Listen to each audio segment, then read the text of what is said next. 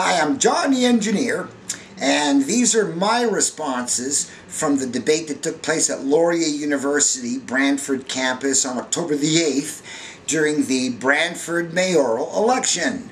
I'm pushing my major plank, which is bus bucks, paying students with bus credits, bus tickets to do community service, especially shoveling snow after storms. And I explain it. If you want to see the whole debate, there'll be a link to that posted below. Well, I'm John the Engineer Turmel. I've worn this when I picket banks and when I picket anti-protests, anti-poverty protests. And if you Google for anti-poverty system, you'll find that less software comes up. It's time bank software that allows people to help each other and pay each other with one-hour bills.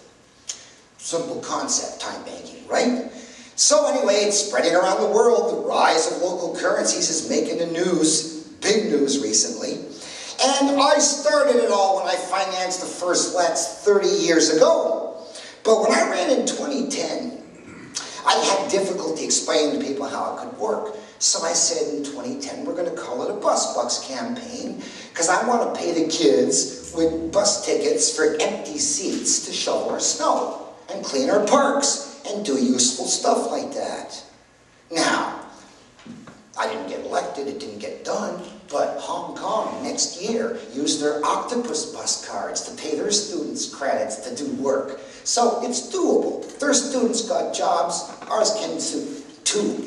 So anyway, now since then I've surveyed candidates in the other ridings, and we've got Jennifer McDonald in Ward 2 and David Swanson in Ward 5 who support paying students with bus tickets to shovel our snow these upcoming winters. And don't forget the global warming hoaxers who used the trick to hide the decline in the temperature over the last 16 years. Probably we're going to get more snow, it's going to be a bad one, and wouldn't it be nice if kids, instead of going on a street corner can't go to school, they're closed, could all be out there shoveling our snow for bus tickets, for empty bus seats? Think! This is an idea that can go global. Now, I switched to the bus tickets to explain it to kids how community currency would work because I had difficulty explaining it to adults in the 2007 and 2003 elections where I wanted to pay people with tax credit notes to do work for the city.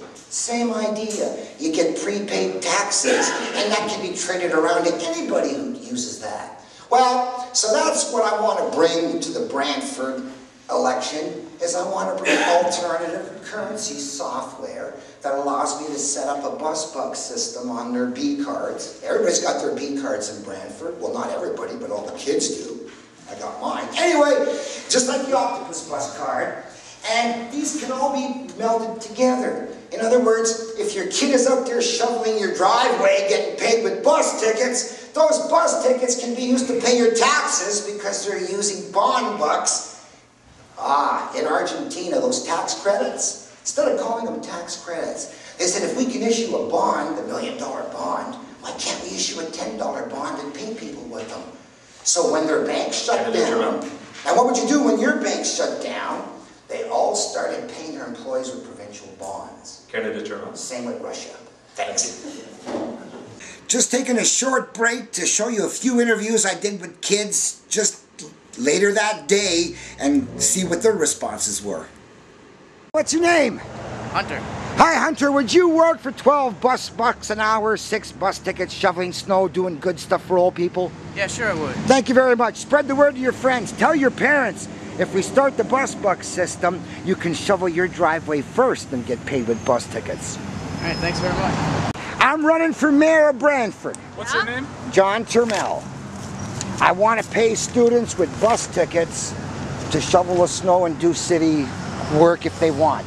Do you think you and your friends would take 12 bus bucks an hour to shovel the snow and do stuff for the city? Yes. Okay, good. Listen, tell your parents that if we start it, you can do your driveways first and get paid for it, okay? Right. Bus tickets, free money, right? Yeah, awesome. Good stuff. Thanks a lot, kids. Awesome. What's your name? My name's Carlos. Hi, Carlos. What's your name? Autumn. All right, Autumn. Sierra. Thanks a lot. Bye. I'm John Turmel.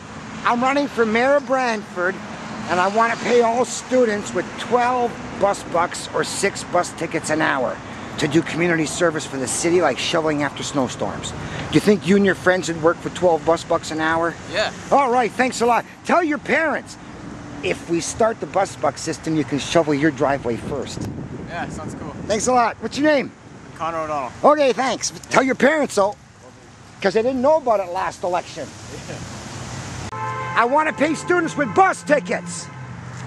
Empty bus rides to do work for the city, like shoveling snow during snowstorms. You think your friends would take 12 bus tickets an hour, 12 bus bucks, 6 bus tickets an hour to work for the city? Would you work for 12 bus bucks? Yeah. Okay, how about you? Would you work for 12 bus bucks? What's your names? Hannah. Well, listen, you tell your parents that if we start the bus buck system, you can shovel your driveway first, pay with bus tickets. Okay? All right. Think your unemployed friends would work for bus tickets? Probably. Okay, thanks a lot. Bye. I'm running for mayor, Yes. and I want to pay the students with bus tickets Yes. to shovel the snow, do community service for us. So I'm asking kids, do you think... I'm not a kid though. I know. Do you All think right. you think they'd work for I was 6 waiting bus for a tickets an compliment. hour? Come on, 12 bus bucks. There's lots of kids who want money and can't find jobs, so probably yes. And the point is, if you can pay your taxes with the bus bucks as well, all the stores will take them as well. Yeah. I want an army of kids shoveling my snow after the plow passes. What's your name? Nadia. Thank you, Nadia. All right. Unilet's Brantford Facebook page. I'll Okay. post a link tonight. All right. Okay. Thanks. Don't expect me to be... Don't expect me to be a hands-on mayor. If there's a snowstorm, he can help shovel you out, but I'd have students being paid with bus tickets. So don't expect that. Now, mayor, well, chief executive officer. And qualifications, well, 98 percentile math, 100% university physics, A electronic engineering 4th year, 4 years teaching assistant of Canada's only mathematics of gambling course. After my career, if you Google for Great Canadian Gambler, I come up, and I was known as the professor, and every poker game has a guy called the professor who knows the odds. And I was known as the professor at the Taj Mahal in Atlantic City of Rounders fame if you saw the movie. So, if I tell you there's one way to win out of 10 doing this and 2 ways to win out of 10 doing that, who's going to stand up and argue with me? Okay? So don't expect politics of the future to be the same as guys who don't have game theory. I can bet I'm right, and that's what you want, the winningest way to go, the least losingest way to go, which happens to be my professional specialty. I'm a professional poker player right now down at the Brantford Casino that finances all my elections, all my court activities for the past 35 years, including this software. Thank you, Candidate Turmel. Candidate Friedel. I'm not a professional gambler, although as a politician and having spent as many years in elections as I have, it probably could be said that I am. Well, I have to agree, it certainly fits in, but I'd have more an idea of it as a student center than classes or anything like that. But back to my favorite theme, imagine you could pay part of your tuition by proctoring and cleaning up the market center. Imagine you could pay part of your tuition by proctoring the whole campus, policing it, making sure there's no crime and no dirt around. Gee, I'd take Brantford Laurier bucks, especially if I can use them on the bus and I can use them to pay taxes. Again, it just goes to show that the basis of all these currencies is always the human time putting in the work to back them up. Even if I trick you into thinking it's a bus seat making this coupon valuable. It's a kid working an hour with a shovel. And if I trick you into believing it's a tax credit that makes you... No, it's the fact you delivered work to get it. And the same thing if I make it, well, no, a babysitting IOU, that's pretty clear. Everybody knows, everybody wants one of those, right? The mechanic wants them. Everybody will take a babysitting IOU. Well, anyway, the point is Jennifer McDonald will take emails for people who want to join the babysitting network, and David Swanson will take emails for people who want to join the shoveling network, because community currency, community service counts in a time bank. When I do accordion concerts, free. Well, no, I get a registered IOU 2 hours of community service. I can either post it at my webpage or get an IOU, a piece of currency that we use in our network. So anybody can do community currency and back it up with useful labor, which becomes a token in our barter exchange. Now, wouldn't it be nice to have the city connected and the bus connected? With all this together, we could set an example for the world on homegrown, local, financial reform.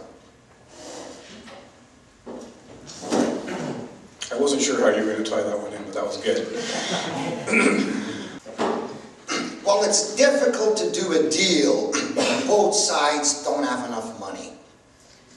And obviously it's easier to do a deal when both sides have enough money.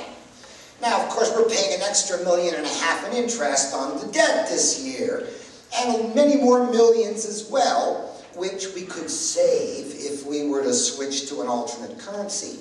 Now, we could show them how to do it too, except they used to do it already. 200 years ago, Indians could pay for stuff with wampum beads. An IOU or the horse or a beaver pelt or something. Even the whites took it. And somehow or other, the whites then came over and talked the Indians into giving up their local wampum currency and getting into the unemployment lineup with the white guys. Imagine that. They had their own alternate currency, and now maybe we can talk them into starting up their own, so they also won't be short of currency in doing their negotiations with us. It's the same thing with the boundary negotiations. When I got here in 2003, what about the boundary negotiation? And in 2006, next election, in 2010, and again this year. What about boundary? Can't you guys agree after 11 years? No! Nobody can take the cut because nobody's got enough money. Now, that's my point. If both organizations start saving all that interest, and the only victims of community currency are the banks. If we stop using bank licensed by the government money and create our own, the only people who get hurt are the banks because they're losing the interest. And if we're all saving it all, everybody who does this alternate currency locally, it's got to be easier to come to deals and negotiations. Well, if I ever had heard of a great idea for spending bus bucks or bond bucks, that's it. Pay people to do it. Actually, haven't they trained dogs in some municipalities to pick up bottles and bring them to a machine to get a treat? Surely we could train humans to do it and go pick up a reward, right? A bond buck or a tax credit. So it's a perfect example of a need for a community currency that could really solve the problem completely.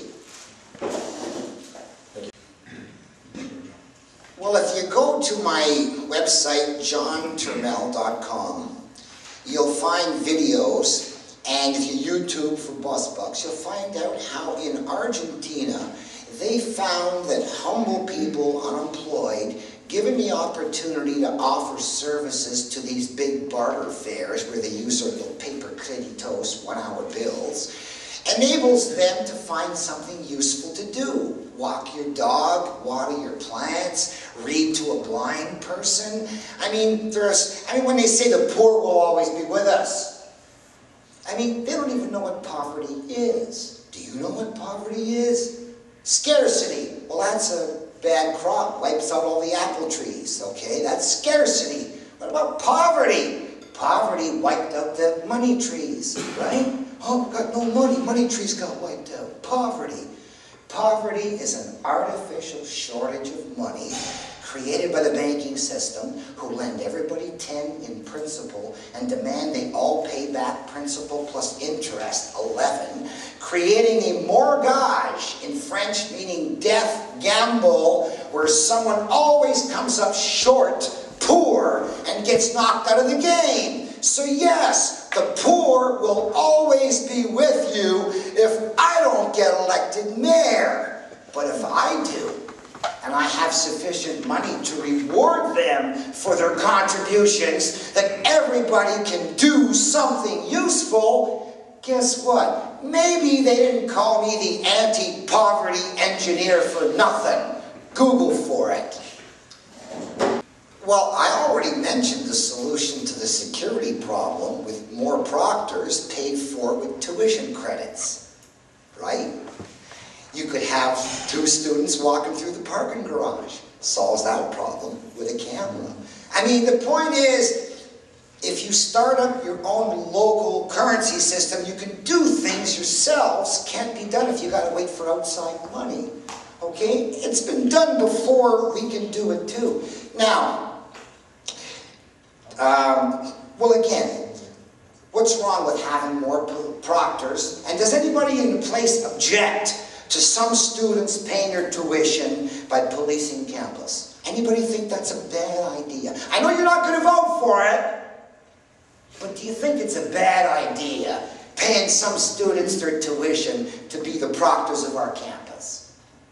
You get the general response? Everybody seems to like the idea of giving these students jobs paid for with university credits.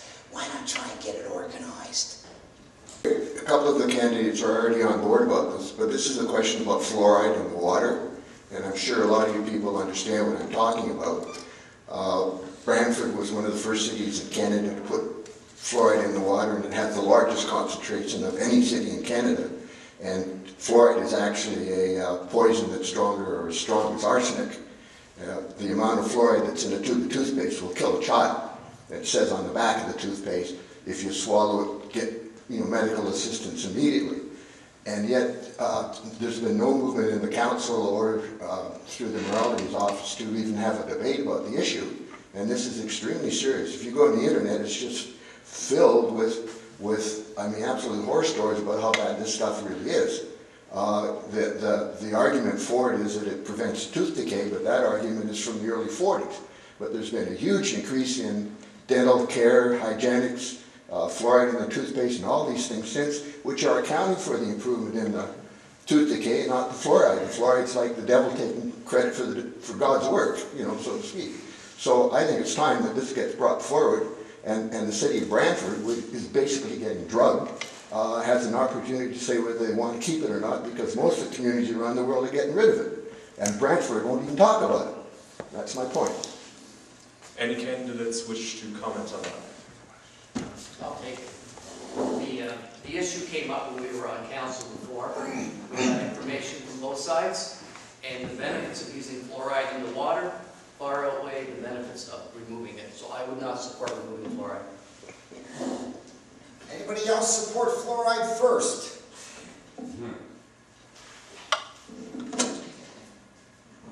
There are no good reasons for putting fluoride in our water. It's a neurotoxin. March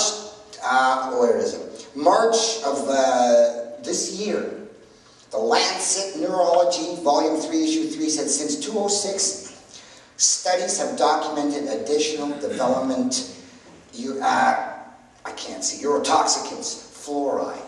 Fluoride's toxic. Now, what's the great reason for putting it in our water? Prevent cavities? Hey, for people concerned about cavities, I, as mayor, will promise to deliver free toothbrushes. Okay? And besides, 90% of the water doesn't even go in your mouth. It goes straight out to the environment. And if they didn't pass it through you and give it to the water companies for free, they would have to bury it like a hazardous waste. So they've managed to pollute the environment with fluoride by passing it through us. And these low-tech clowns sit there and say, there are good reasons. There's no good reason to take poison, especially cavities. Excuse me, that upsets me, Yeah, we got that. Yeah. It's funny because this issue's been going on forever, and I was born and raised here, and I can't tell you that my teeth are particularly good. So all the Brantford water with fluoride in it that I've been drinking all these years, I'm not a good example of it. And I've looked at the documentation from both sides, and I do not see, and I cannot understand the explanations around the concept of ingesting fluoride to improve your teeth, because the ability for it to actually get to your teeth is almost non-existent once it's ingested. So other than the fact that you're drinking it and it might be touching your teeth, but then there's not enough fluoride in the water to be able to even act that way as you would get with toothpaste. So I have the concerns about this because I don't understand the science or the logic behind it, but I did ask a question, and it was asked in this council, and we had fire and brimstone railed down on top of us because we're not allowed to discuss this issue. And within public health, it is an issue that is sacrosanct. You're not allowed to discuss it. And there was a phenomenal lobby for it. So I don't see the benefits from it. I mean, my own mouth, I don't see the benefits from it. And I don't understand how or where the benefits ultimately be shown. And it's not been shown to me yet. So I think it is a discussion that needs to be had in a very real way, and it is true. Many communities in Ontario and Quebec, in Europe, countries have banned it. So many communities have been moving away from this. Even the last 4 years, communities in Ontario have decided to take fluoride out for no good reason other than the fact that they can't demonstrate that there's a benefit for having it in there. That's right. Okay.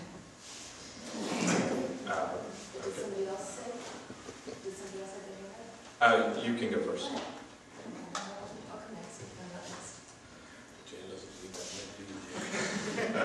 No, thank you. How many communities in southern Ontario have naturally poured fluoride in their water based on a well system? Anyone know? 7. What are we doing? I agree with your question. It's one molecule off Prozac. You're correct. Okay. I understand the concerns behind it, but let's ask the next question. How many people in Brantford actually ingest the water straight out of the tap? I see an awful lot of bottles of water being sold at all kinds of different areas. I don't know what you're doing. I'm drinking out of the tap. Can't hear you. You asked. So, but I think it's worth a discussion. I think it's worth asking the people, what do you think you'd like to see happen here? And we're going to echo that with action. Thank you. And I don't want to ask. I want to tell. Well, maybe you would be so lucky enough as to have an opportunity for your daughters to earn bus bucks and pay for that shuttle to Hamilton. Now, there's no shuttle to the north, yes. Did you know what one of the major attractions of time banks are? Not just babysitting, rides. People really want rides who don't have wheels. And that seems to be one of the most traded services in a time bank. So yeah, if you can't get organized to provide bus bucks that can pay for a shuttle to Cambridge, let's join a time bank and organize our own shuttle to Cambridge. Now, I'm in favor of 100% subsidized transit so that we can maximize the efficiency and get people out of their cars. Now, most communities pay 80–90% of their subsidization anyway, so why not go the whole 100? Now, everybody's got a reason to get out of their cars. Oh, but we're going to need more buses. Well, guess what? If we got a crew of kids shoveling the snow, maybe we save some money on the snow budget. And if we have a whole 12 kids going out with each landscaper for the city, helping, he just orders them what to do now instead of doing it himself, maybe we can save money for the city, buy more buses. Gee, 1.5 million extra interest this year. We could save that and buy more buses. So, if we can maximize the use of buses, it's going to solve a lot of environmental problems. It's going to solve everybody's problems because they can now be rushing, going by every half an hour, 24 hours a day. I like that too. But we can't afford it right now on a cash budget. But we might be able to afford it if we've got half of our transactions covered in local money and we're saving half of all that interest or more. So basically that's it. Subsidize fully, get people out of their cars. We will now have... Well, if you haven't noticed the difference up here tonight, all I've talked about is my one-point plan. Interest-free local currency. And I've explained all the different ways it can be used, whether it's backed up with bus rides or tax credits or babysitting hours or anything at all, dog walking. It's so easy. And here we are all starving with real misery in the streets. You know, and maybe, 13 students show up here to find out about what's going on, and the rest are clappers for their candidates. You know, what a sad experience in democracy that people have so given up hope at us. They don't even come to bother listening to us. And I challenge you. You want to know about political rhetoric? I challenge you when you walk out the door to make a list of the candidates up here and try and remember what they said. Okay? And I bet you can't remember 2 things one of these other candidates said. Because all it was is things should be better, I want things better for you, this is terrible. Stuff, rhetoric you hear forever that doesn't ever end with a punchline. So try that. Go out there and put their names down and try and remember 2 things they said. And if you go past 1, most people can't even think of 1 when I interview with them out the door. But me, you heard it every single time. It's an insufficiency of money causing all of our problems. And solving that insufficiency, that gap with local currencies, is working in other cities around the country. So, the world, just go do some research. Brantford doesn't have to stay last. It can actually be first at something. Some of the candidates will be sticking around afterwards to speak with people. Thank you. And if you're humping your bum shoveling snow, remember, John the Engineer's laughing last. For any student that's interested in erotic literature, anybody who wants to stop uploading a t-shirt, I got a